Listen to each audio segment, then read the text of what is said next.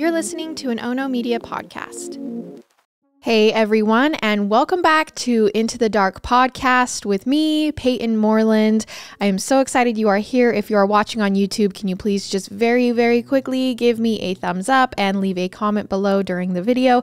It helps with the algorithm and I could really use the help. And if you are listening on audio and can leave me a review, that would be great. I'm sorry to keep begging you every week, but it's quite literally my job. So thank you for sticking with me through it. And I love you guys so much. If you are new here, hi, this is Into the Dark podcast. I have another podcast called Murder with My Husband. It's a true crime podcast with my husband. And this is kind of the spinoff of that. And it's my solo show. So hi, we cover all things dark. We cover murder. We cover hauntings. We cover ghost stories. And then also last week we did a case that was about a subject that I realized is not supposed to be covered on this specific platform where viewers watch. It kind of rhymes with Mamirisi Piris. And so I need to come up with a different word to say because I don't want the video to be restricted anymore. So when we are talking about those certain things, we are now going to be calling them tinfoil tells. So if I ever say tinfoil tells, you know that means we're covering a Mamirisi Piri. Okay, I hope that you guys are following along. I hate that we have these guidelines, but I get that they're here for a reason. So last week we covered one of those and it was really great. Everyone seemed to love it. And this week we are covering a murder. So stay tuned. All right. Now, before we jump into the episode, we always do something called 10 seconds. It's just a way to start the episode off on a lighter foot before jumping into the darker stuff. So this week for my 10 seconds, I'm going to be talking about how Garrett, my husband, surprised me by taking me to the Olivia Rodrigo concert this last week.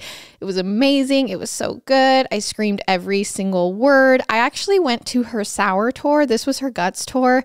And she has just grown even so much since then. Her confidence on stage, her vocals, like everything is just even better than the first time. And so I was really just proud of her. I had such a fun night. And yeah, I hope that all of you guys have a fun week as well. Okay, with that being said, we are going to jump in. And this episode includes discussions of murder and cannibalism. So please listen with care. Now, there's a debate that's been raging in the true crime community for years now. It's about finding the line between raising awareness and exploitation. Because after all, we are telling real people's stories here. A lot of times we are describing the worst thing that has ever happened to someone. And it can't be fun to see your lived experience become entertainment for someone else.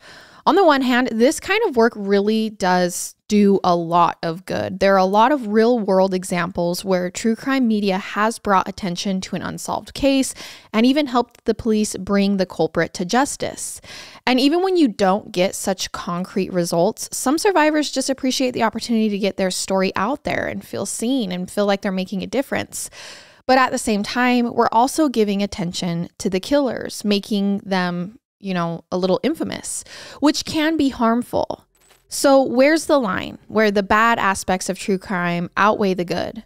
I don't know if we'll ever find the exact right balance in every case or if there is even such a thing, but I will say one thing. Killers should not benefit from their crimes.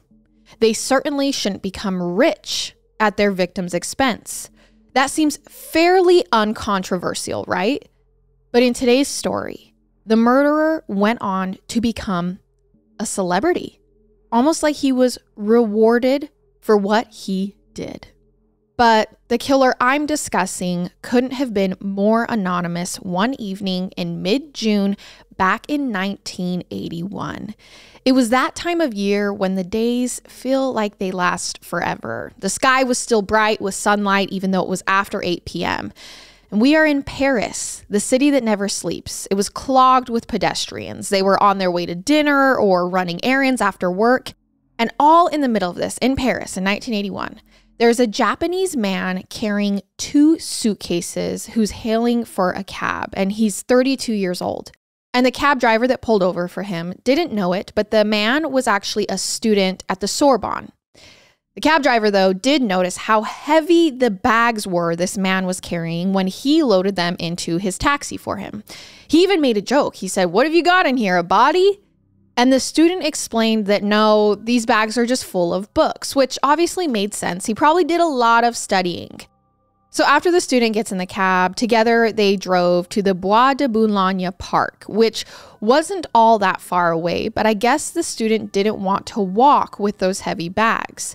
Now, this park is this massive, beautiful green space in Western Paris. It looks like something out of a painting, just grass and trees and a gorgeous lake. So the student gets out of the cab and he's walking down a pathway, and some kind of fluid begins dripping out of his suitcases. And we know this because several passersby noticed and wondered what he had in there. Like, it's obvious. People are seeing that his suitcase is dripping fluid. Some even went so far to call the police and report what they'd seen. But before the authorities could arrive, the man set his bags down, turned, and then walked away without them. Which obviously, I'm not going to lie, that's pretty suspicious, but nobody stopped him. Maybe they were afraid to confront him, or they figured they'd already done their part by just reporting their suspicions. Well, later that evening, a couple of joggers passed the bags during their workout, and the suitcases caught their attention, particularly because, like I said, they were still leaking an unidentified fluid. So these joggers paused to open the suitcases up.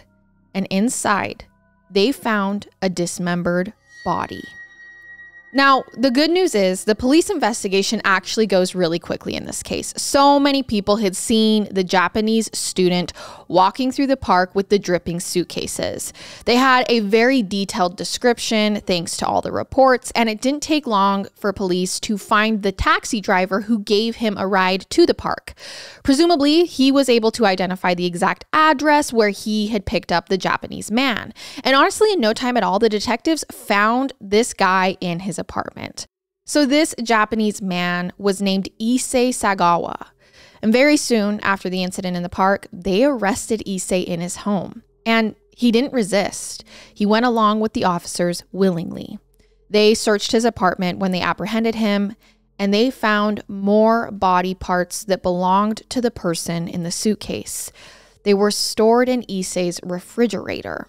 They also found an ID card that wasn't Issei's, and turns out it belonged to the victim.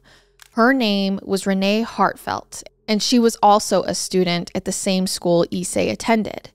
Once the police had him in custody, there was one big question they wanted him to answer. Why did he kill her? I mean, this case is very open and shut. Like, they quickly found him. They find more of her body parts there, her ID card there. They know who the victim is. They know who the killer is. But why? Like, how does this all come to be? This is just such a very eerie and strange story that unfolded rather quickly. Now, Issei was all too happy to talk about it himself. He gave a full confession and also even explained his motives. He told detectives that he was raised by a loving family in Kobe, Japan. Issei was sick and frail as a child because he was born prematurely. It was actually something of a miracle that he survived at all. So as he grew up, his parents absolutely doted on him. They showed him all the love and support they could.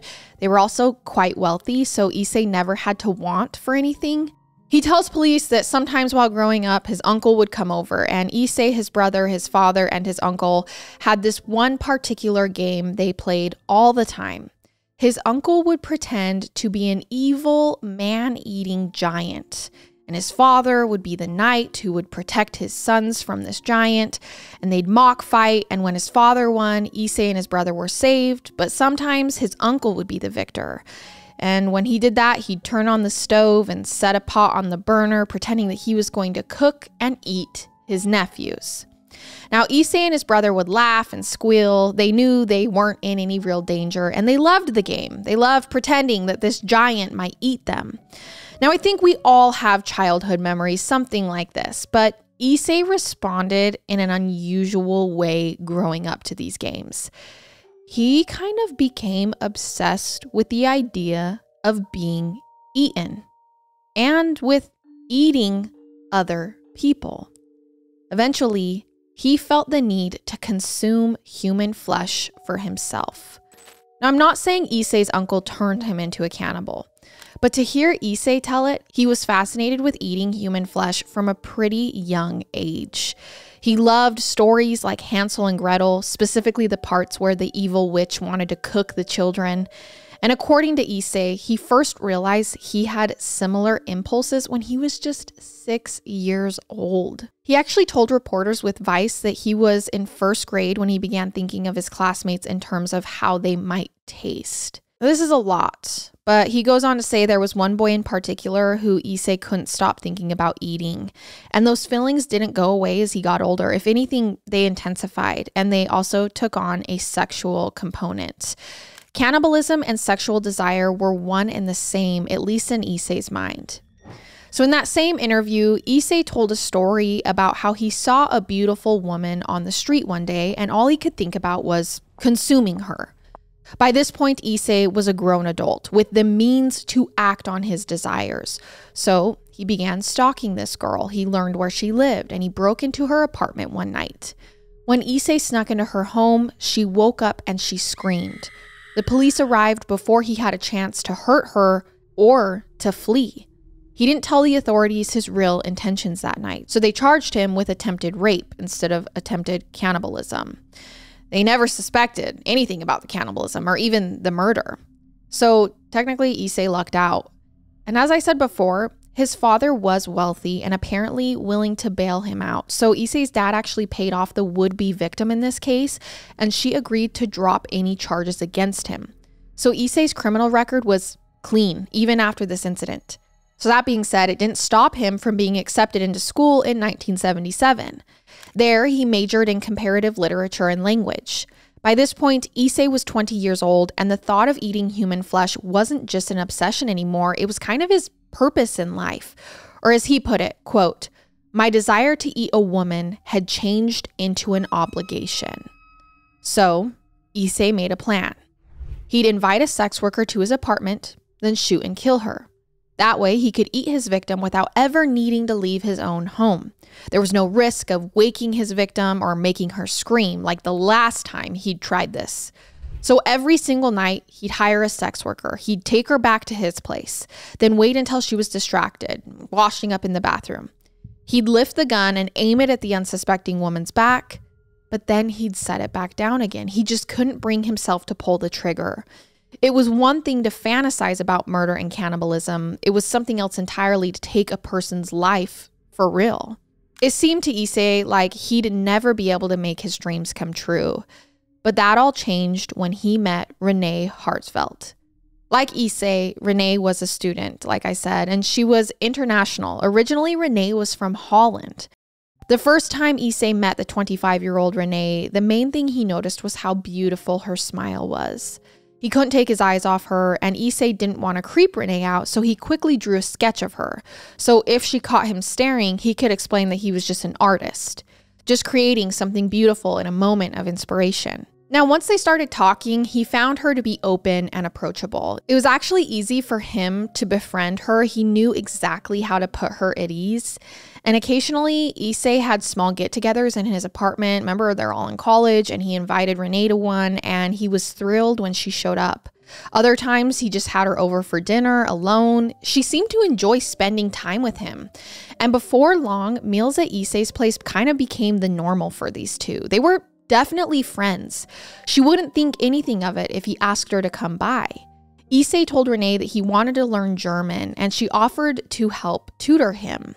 They began to meet even more regularly. Based on the letters Renee wrote home, it seems like she just saw Issei as a new friend, someone who was nice enough, but not like someone she wanted to date. But for his part, Issei couldn't get Renee out of his mind. In a word, Issei was becoming obsessed, and it wasn't good enough anymore for him to try to fulfill his desires with a sex worker. If Issei was ever going to taste human flesh, he didn't want it to be a stranger. He maybe even thought that he needed to kill and consume his good friend, Renee. So one night, he invited her over again, And while Renee was looking away, Issei got out his gun, just like he had done several times with sex workers, and aimed it at her. He resolved not to lose his nerve this time, the same way he had so many times before. Then, Issei pulled the trigger, but the gun didn't go off. It had misfired, almost like fate was intervening to spare Renee's life. So somehow, after the misfire, Issei managed to put the gun away without her seeing. And after this, Renee just went home, and she had no idea how close she'd come to losing her life that night. Which means she had no reason to feel suspicious when Issei said he needed her to come over again the very next evening. He claimed it was because he needed help with an assignment for a German language class. Issei said his professor wanted a recording of someone reading German poetry out loud, and he thought Renee was just the person to recite the poems. For the record, no such assignment existed, but Renee didn't know that. Once again, she came over to his place. Now it was June 11th, 1981, and the night played out very differently than the one before. Renee sat down next to a tape recorder. She picked up the book and started reading aloud in German. Yet again, she was too focused on what she was doing to pay much attention to Issei. She didn't see him walk to the cabinet where he kept his weapon. She didn't see him as he set aside his nerves and pointed the barrel at her back. And this time, when he pulled the trigger, the gun fired. The bullet tore through Renee's neck, and she did die almost immediately. It was a clean kill shot. Issei's first thought was that maybe he should call an ambulance. That was his knee-jerk response to seeing his friend get shot by himself. But he reminded himself that he didn't want to save Renee. He'd been preparing for and fantasizing about this moment for decades. He wanted to seize the opportunity for himself. So he butchered and ate her body.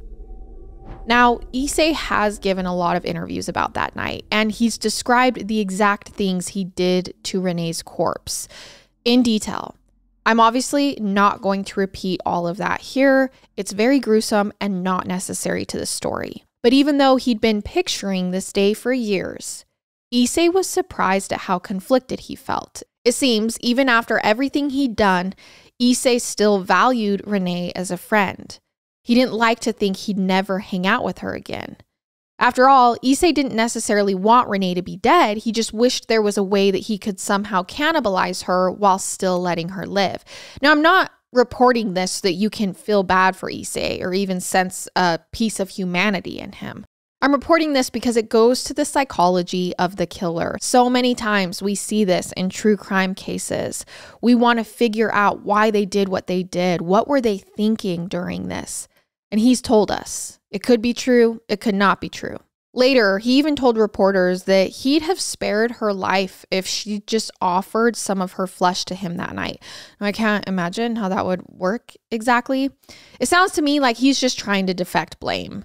He wanted to make it seem like Renee was at fault for her own murder because she wouldn't cater to his violent desires. But I do know Issei ate what he could. There were a lot of parts of her body that he couldn't handle. Some of her flesh was just too tough to cut through or had more fat and bone than meat. There were also body parts that he was afraid to butcher. And later, Issei said in an interview that he was scared of blood, so he avoided some areas on the left side of her body. They were just too close to her heart, which I find wild. He'd be so squeamish about blood after everything else he did to her. For 2 or 3 days, Issei kept Renee's corpse in his apartment. It's very Jeffrey Dahmer. He was figuring out what was and wasn't edible. He was living out his fantasy. But by the time a few days had gone by, he knew he couldn't keep her remains forever. He had to dispose of those parts he couldn't consume. He set aside the pieces that he wanted to save, refrigerating them. Everything else he crammed into those 2 suitcases. He'd bought them recently, specifically for this purpose. This was all premeditated. And then he held that cab, never imagining his poorly thought out plan to dump the body would very quickly get him arrested. He also probably never imagined how badly the French police would mishandle his case. I mean, come on, they had all the evidence they needed. Issei had freely confessed to everything. After they apprehended him, he waited for 2 years before his trial date. But just before the hearing could begin, the courts determined that Issei wasn't mentally competent to stand trial, so he couldn't actually be charged with murder. And I should note, according to the U.S. Sun, they came to this ruling right after Issei's wealthy father helped him hire a very high-powered lawyer. The implication being that, once again, Issei's rich family connections helped him get out of legal trouble. So instead of taking Issei to trial, the officials resolved to have him committed to a mental health facility. So he'd still be off the streets in a position where he couldn't hurt anyone, even if he wasn't in prison. The arrangement was supposed to last for the rest of his life. But because Issei wasn't a French citizen, they decided to deport him back to Japan. That way, French taxpayers wouldn't be funding his treatment, and his home country could just deal with him. And here's where they made their big mistake. So by the time Issei arrived back in Japan, there were no criminal charges against him. France had dropped the murder case when they decided not to go to trial. But because of the way information is shared in these kinds of circumstances, his Japanese psychologists couldn't look at all of his records from France. So it's almost like he gets deported back to Japan and they don't really know what happened over in France. So they couldn't review all the disturbing things he said about why and how he had killed Renee. And when they did their own examinations with him, Issei didn't say anything bad enough to warrant an involuntary commitment. Basically, the Japanese criminal justice system's hands were tied. They knew that Issei was a killer and a cannibal. I mean, the story had been all over the news. But legally, they were only able to consider certain information when deciding what to do with him. He didn't seem to be criminally insane, and he was no longer being charged with murder in France. They had no legal reason to keep him confined. So you're going to literally not believe this, but they just let him go. On August 12th, 1986, he was officially a free man. He voluntarily checked himself out of the Japanese hospital where he was examined. To hear him tell it, the doctors may have even asked him to leave, like they didn't want to deal with him. All in all, Issei spent 4 years in a psychiatric hold in France. And by the time he got to Japan, the authorities had already decided to set him free. His stint in the French hospital wasn't long enough for him to receive any meaningful treatment for what seemed to be very severe mental health problems. And he never spent any time in an actual prison for Renee's murder. He never even had to defend himself in court. Now, if you think that's outrageous, be prepared to get even angrier because it's about to get much worse.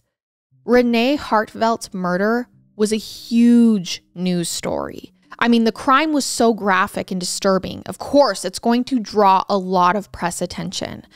So now, Issei was a free man, walking the streets of Japan, able to do whatever he wanted. He was never charged. He could do interviews with journalists and appear on daytime talk shows, and that is exactly what he did. And he literally becomes kind of a massive celebrity. He wrote multiple books about Renee's murder that he committed, both texts and mangas with very explicit artwork. And as of 2021, he had 20 credits to his name. He wrote restaurant reviews and appeared in ads for different food products. And he starred in several documentaries about his crime. He even had a bit of a career in the softcore porn industry. Get this, making films specifically to appeal to people with a cannibalism fetish. In them, he'd reenact Renee's murder or pretend to eat his co-star. Even his family members benefited from his notoriety. Issei's brother published a memoir. One journalist in France also leaked the crime scene photos of Renee's body. This is a very massive invasion of her privacy, and the reporter was arrested for the bad call, and this detail is so terrible. I feel so bad for Renee's family. Not only did they have to grapple with her murder and with how her killer went free, Now her pictures being published like they were entertainment, and her murderer is reenacting her murder on porn. It's hard to imagine how anyone could deal with all of this. Now, I also don't know exactly what was going on in Issei's mind through all of this, if he ever felt guilty that he was benefiting from Renee's murder. It does sound a bit like he played up his flesh-eating killer persona. In one interview with a reporter with The Guardian, he offered her dishes from his cupboard while she was having lunch. He joked about the possibility that he might have used those same dishes to eat a person once. He also hinted that he wanted the reporter to give his flesh a try. And also during this report, he made a reference to another woman who'd recently gone missing, implying that he might have had something to do with it. Honestly, it's disgusting. It's kind of like he sees Renee's murder as some kind of joke. He's playing it up. He's trolling for attention. And it worked. Reporter after reporter wrote stories about his alarming statements. In one, he talked about how it was hard to resist temptation in the summer. Issei described how he'd check out these women on the street in their scanty clothes, and he'd fantasize about devouring them. So he clearly still has all of these desires. He'd also described how he'd prepare the meat and announced that he needed to kill and eat at least one more woman before he died. Like, he's saying this. Another time, a journalist asked Issei if he wanted to eat him. And Issei's answer was silent, but it still spoke volumes. He gazed at the reporter with a blank stare until he grew uncomfortable and moved on to the next question. But other times, he spoke about Renee's murder in negative terms. He described how the act of cannibalizing her didn't match his fantasy. He didn't come right out and say he was disappointed, but it did seem to be implied. And Issei even spoke regretfully about how he wished his friend was still alive. So did he really want to repeat the crime with another woman, or was he just saying what he had to for the attention? Your guess is as good as mine. But there is one more story that I want to share about this. It might reveal something interesting about Issei's psychology, and this account comes from a documentary with Vice. On one occasion, Issei made an adult film with a woman named Yuri. I'm not sure if that's her real name or a pseudonym she used professionally, but when Yuri was first cast, she didn't know who Issei was. She'd never heard of him. And it wasn't even clear what sort of plot line their film would have. So while they were shooting the movie, Issei showed Yuri some news clippings between takes, and they included graphic crime scene photos of Renee, his victim. And he talked Yuri through the crime, explaining how and why he did it, while he watched her squirm with discomfort. I mean, imagine you're filming with someone, an adult video nonetheless, and then you discover that he's a murderer who killed and ate somebody.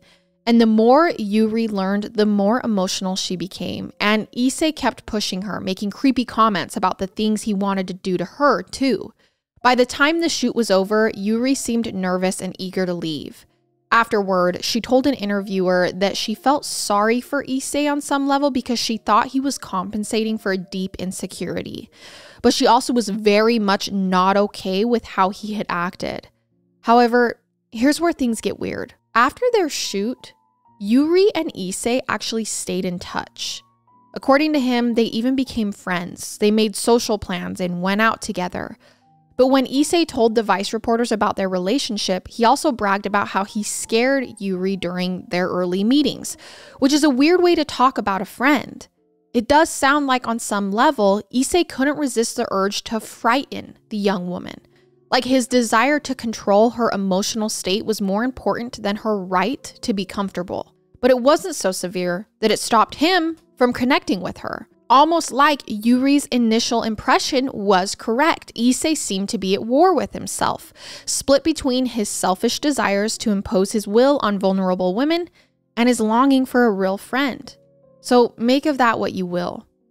In the final decade of his life, Issei stepped out of the limelight and lived a more private lifestyle. He had multiple strokes and eventually needed to use a wheelchair to get around. And because Issei required regular care, his brother stayed with him. Around this time, Issei began using a fake name so he could have some anonymity. When he died of a stroke in 2022, it did make international news. The whole world knew about the death of the so-called Kobe cannibal, who passed at the ripe old age of 73, still a free man. His funeral was a private affair, close friends and family only, no press, and no one from the general public. Until his dying day, Issei never expressed any remorse for what he did to Renee. Not in public, not in private. Renee's family said they never heard a word from him. There were no apologies or any communication.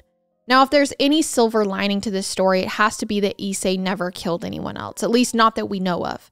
After he got caught for Renee's murder, it seems like he restrained himself to his jokes, his interviews, his books, and his movies. So I think it's a good thing nobody else got hurt. But still, this whole story is such a massive miscarriage of justice. I feel bad for Renee's friends and family who lost her and then watched her killer basically rocket to stardom. And there is a lesson in here for all of us. It's one thing to find murder fascinating, but we should all make sure not to glorify it, especially when the victims are still, years later, waiting for justice. And that is our episode on Renee Hartevelt. Thank you so much for listening and watching, and I will see you next time as we dive further into the dark together. Goodbye.